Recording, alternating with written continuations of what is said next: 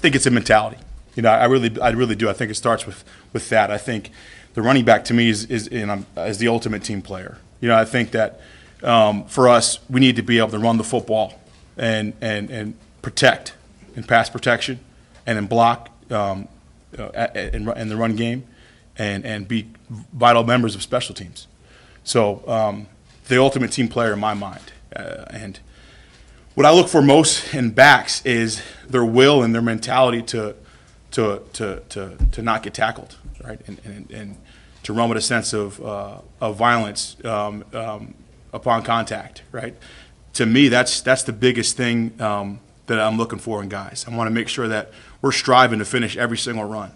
I think in the run game in college football and football in period, when you're able to run the ball effectively, I think you have a shot to win the game. I think you take the soul out of the defense when you're able to do that, dominate the line of scrimmage.